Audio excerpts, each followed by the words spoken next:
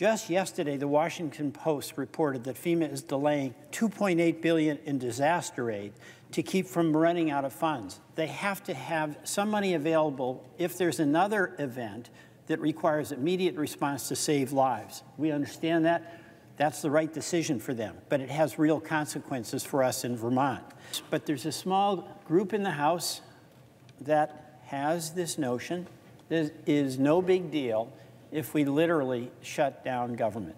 Well, it's a big deal for those folks in Vermont who need FEMA relief. It's a big deal for those men and women who serve in the United States military services when they won't get paid.